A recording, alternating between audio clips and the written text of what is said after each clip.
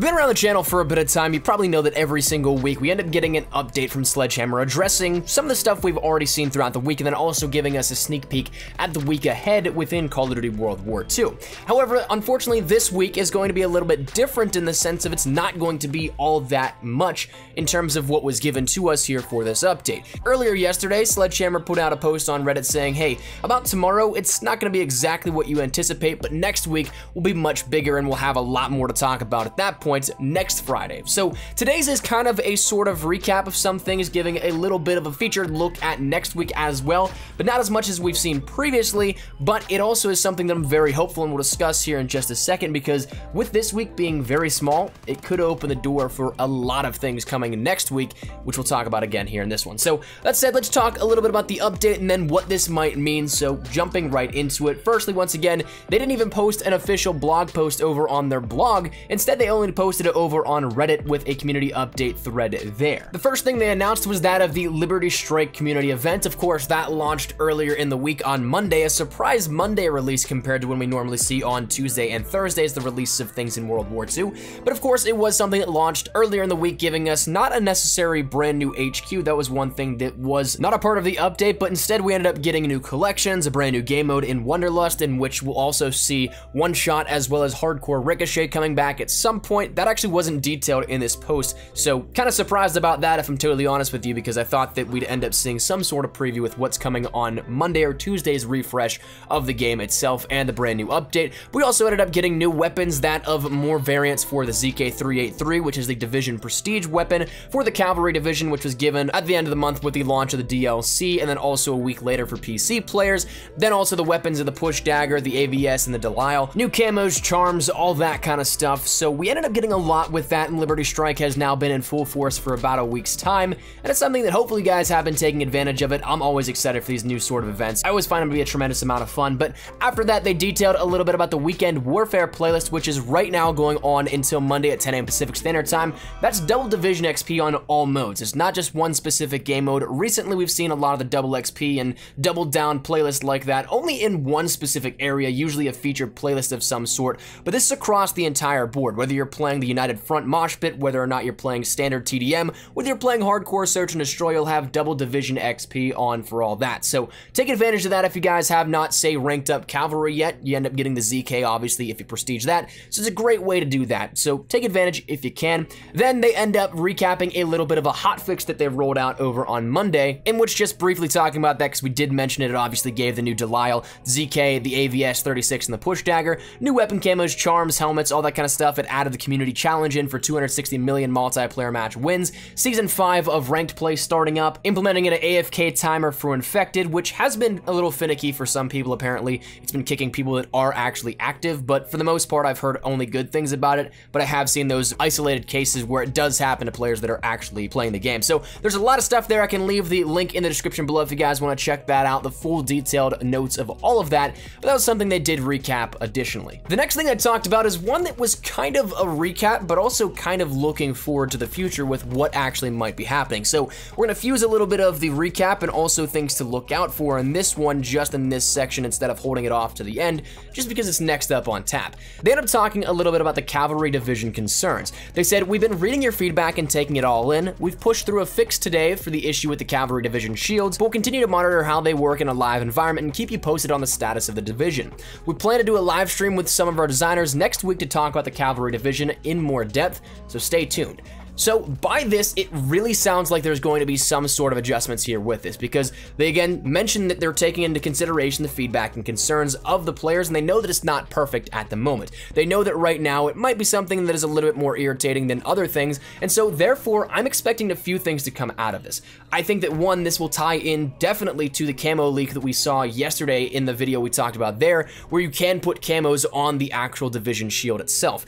And then additionally, we might end up seeing some more changes where there. Maybe it's not something tied specifically to just that of the division, or maybe it is and therefore you can't take a primary also in place of where your secondary would be. It's going to force you to play a secondary game with that shield, so therefore kind of taking a little bit of the viability out of it. And one thing that honestly I wouldn't be surprised if they do is that if they end up altering how the shield itself actually acts, by maybe say giving it either one-shot potential in the melee, but also making it destructible. I would not be surprised if that happens. I have absolutely no clue if it will, but with so many people voicing their concerns over it and seemingly the willingness to listen to it, it would not surprise me if that sort of stuff does actually happen in that live stream next week. And additionally, somebody over in this Reddit thread ended up saying that they should look at shaking up the meta of it and make the shields a little bit breakable, or the wielder shouldn't be able to use a primary as a weapon, and things that we already just discussed, to which Sledgehammer actually even replied, "We hear you, thanks for the feedback, we'll pass it along to our design team, have a nice weekend as well." So while we can guess what we think will happen literally all day,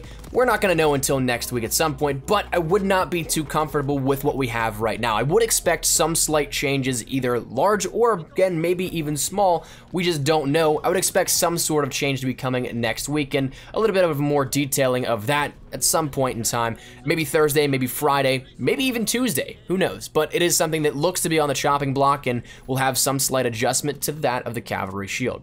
But moving along a little bit further, we end up seeing a slight recap of the weekly weapon contract right now. Before jumping into next week's, they end up saying that of course the blunderbuss is available from Butcher right now for 5,000 armory credits, and then it will task you with getting 20 shotgun kills with incendiary shells in a 35-minute time frame. So that's something that really does actually play very well in regard to what the weekly challenge is of 75 incendiary rounds, but that's something that you can definitely do if you want. Again, the blunderbuss is one that is fun to use, but not necessarily practical. Even if I didn't have a variant of it, I don't know if I would go for it, but regardless, that's up to you. If you guys want to check it out, it's there for you guys. But also, they ended up giving us a little information on next week's weapon contract as well. It seems like we're now on a nice little pattern here of them giving us a week ahead with this kind of stuff, so you might be able to guess it, but we're going to be continuing what we ended up seeing from the Attack of the Undead collections. Next week's is the Stinger LMG. So that again will probably be available for 4,000, 5,000 armory credits, maybe X amount of LMG kills in a 45-minute time frame, 55 minutes, who knows, whatever it may be though, but that is going to be one you can take advantage of, and that's one that I definitely recommend you guys get. If you're not an LMG player, I understand if you pass it over, but it's a 2-shot weapon at almost any range, and it's with rapid fire, not half bad in terms of that fire rate as well. So definitely take advantage of that one if you guys can. And then they go on to mention a little bit of some zombie stuff. They ended up mentioning the hotfix they rolled out over on Monday as well, that doing a little bit to the zombies camo menu, and of course fixing that up a little bit. But they also mentioned then that the Moonraven uniforms in multiplayer are still going on. That's something that you guys definitely want to take advantage of that. Again, there's 4 different challenges you can complete. After you end up completing one, the next one will unlock, and each giving you a brand new uniform. They all look absolutely awesome if you ask me, but it is something you gotta put some time in to end up unlocking those. Those are available right now. Again, that's kind of where we're at the moment. Not all that much compared to what we may have thought, and again, I was really expecting some cool stuff, but unfortunately we ended up getting yesterday that mentioned that we wouldn't have all that big of an update, but would be coming next week as well. So I want to talk to you guys about that very briefly here before we wrap this up. The one big thing that I am very much so looking forward to next week, and I actually think might be a strong possibility, is that of Master Prestige rewards. Now this was brought up out of nowhere a few weeks ago, saying that they'd be coming soon, and again it comes down to that thing of let sleeping dogs lie. Nobody at that time was really talking about that and really demanding more information, but they brought it up out of nowhere for some reason. Since then we still haven't seen anything, but in this thread they did bring it up when somebody did mention it, and they said with the official Sledgehammer account, we're still working on these and we'll have more info for you guys soon. Now, soon, of course, is still that cookie cutter, vague information that we don't have anything to really pull from, but with what Sledgehammer already said was a much bigger update coming next week, it makes sense to put it in there. Something we've been waiting on for quite some time. Maybe tie that in with a slight division overhaul for the Cavalry Division, and we actually get an update to Call of Duty World War II, not just a blog update detailing things. Maybe this is a part of what is going to be coming very soon, and maybe as soon as next week. Potentially, we might even see this mentioned on a live stream that we end up seeing with the developers next week on the Sledgehammer socials. Maybe that's something we see as well, but that is one big thing that I am very much so expecting here out of this, more so than anything else. There, of course, could be a ton of minor things that we could end up seeing, some things like, again, that Prestige unlock token warning system, the final global launch for the flak gun event in headquarters, but I do think that above all else, the Master Prestige rewards will be something that is coming sooner than anything else. So I think that is going to be what we see next week as well, on top of the information with Cavalry Division. So very much so looking forward to that. And also we end up seeing those things we talked about yesterday potentially happening if we do get an update itself. Maybe again the adjustment to the shield where we can add camos to it, where it's something you can actually use out instead of the Cavalry Division tied to that. Then also the other camo that was secret and hidden throughout that game file. Maybe all of this is finally detailed to us next week, but this week was a much smaller update for World War II, but still an update nonetheless. Next week's should be very promising, and I'm very much so looking forward to seeing what is on deck. So stick it right here up on the channel if you guys want to stay up to date with all that kind of stuff. We'll of course keep you guys up to date with anything you need to know about Call of Duty World War II. But hopefully you guys enjoyed the video. That's where we're gonna wrap it up. If you guys did, let me know your thoughts first thing in the comment section down below. What do you guys hope to see out of next week's bigger event for World War II? Master Prestige rewards, a division overhaul with the Cavalry Division, something else, whatever it may be. Let me know your thoughts. But hopefully you guys enjoyed the video. If you guys did, make sure you drop a like down below. If you guys are new to the channel, make sure you guys subscribe so you don't miss a single thing regarding Call of Duty World War II. Anything in particular regarding updates, news, information, all that good stuff, we got you covered here up on the channel. So if any of that interests you, make sure that subscribe button so you don't miss a single thing. And if you guys want to follow me over on Twitter as well, that's the best place to get connected with me outside of YouTube. Practically live on Twitter, so if you guys want to strike up a conversation, ask me a question, whatever it may be, link is down there in the description below. And finally, if you guys want to follow me over on Instagram as well, getting a little more active over there, so I'd love to catch you guys out there. If you guys want to follow on that front, that link is down there as well for you.